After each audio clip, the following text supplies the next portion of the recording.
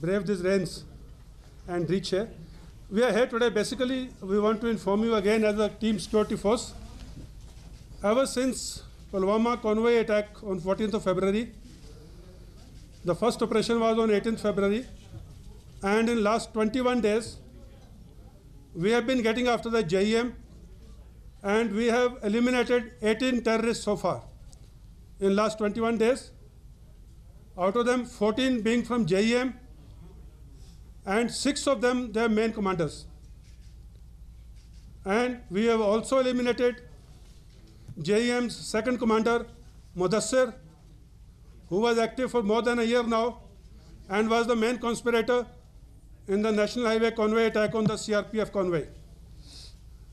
Kamran, like I told you last time, was eliminated on 17th and 18th, and today we have eliminated Mudassir of Mandura village, Tral, a local terrorist. Along with him, the search is still going on, and ascertaining the bodies and the identity of the other terrorists is still going on. However, the initial input suggests there was also a terrorist who has been eliminated by a codename Khalid of Pakistan, JEM. As I was telling you, out of the 18 terrorists killed so far, 8 are Pakistanis and 10 are the local terrorists, including 2 of LET and 2 of Hizbul Mujahideen. And again, I would like to reinforce here, our main emphasis after the 14th of February convoy attack was elimination of the JEM leadership, and we have been very successful in doing that in about 3 weeks' time ever since that time. The terrorists killed in yesterday's operation in Pinglish, it was on a specific intelligence of sources wherein we cordoned this house, and in an operation which lasted overnight and the day, these terrorists were eliminated. There was not a scratch on two armed forces.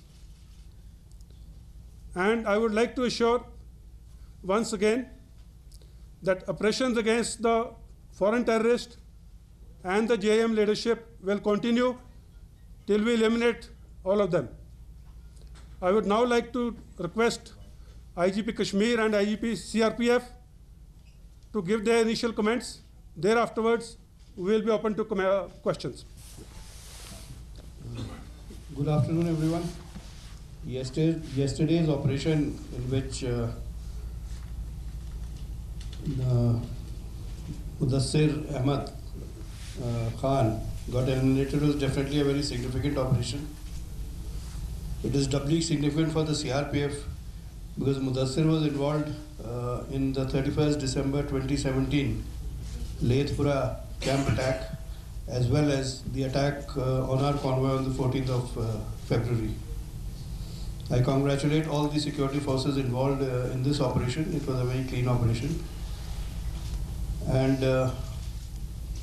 but our job is still not done.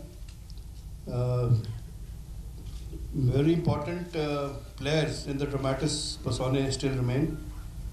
The people who motivated and radicalized Mudassir Khan, the people and the criminals who supplied him with explosives and other means to effect these attacks would be dealt with.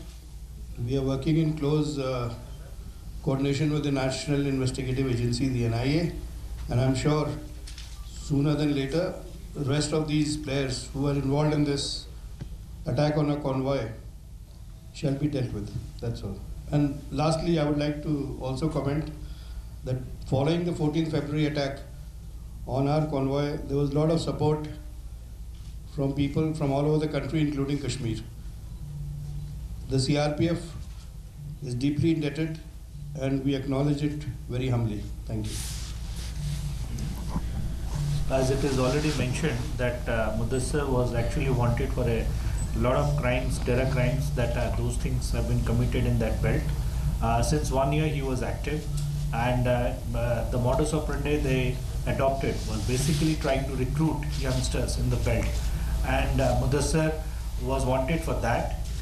Initial input on Mudassir started surfacing a year ago, then subsequently he joined Jaish-e-Mohammed, and today the elimination of this group, particularly in last last fortnight, the kind of operation that those things have taken place against Jaish-e-Mohammed, a significant dent has been caused to the outfit. Also, I would also highlight the recruitment part. The recruitment part in last 3 months have significantly come down, which all statistics show. And regarding this module, their motivation and the way they were operating, they were trying to recruit people. We are investigating. There are different cases which are registered. I did not go into the details of the crime profile of these people, but at the outset I can say there are also the National Investigation Agency is doing the investigation of this particular case. So the material and other details which we have obtained from this case shall be shared with the National Investigation Agency in pursuance of their investigation of the case. Regarding the encounter site, as it was mentioned, the search is still underway. There are materials which we are trying to collect, and as soon as the search is over and the two identities which have come, one Mudassir is confirmed. The other identity which we have received is Code Khalid, who is a Pakistani terrorist apparently of Jaish-e-Mohammed. So we are working on that. As soon as we get some further detail on this, we shall share with the media. Sir, I would like to ask. Zero, please introduce yourself and the audio you repeat. So, Zero from Republic. So, the first thing is, yesterday Army claimed 3 militants neutralized, but in the evening JKP issued a press release claiming 2 militants neutralized. Kindly clear the air whether 2 were neutralized or the 3. The other thing that I would like to ask is that in Pulwama attack,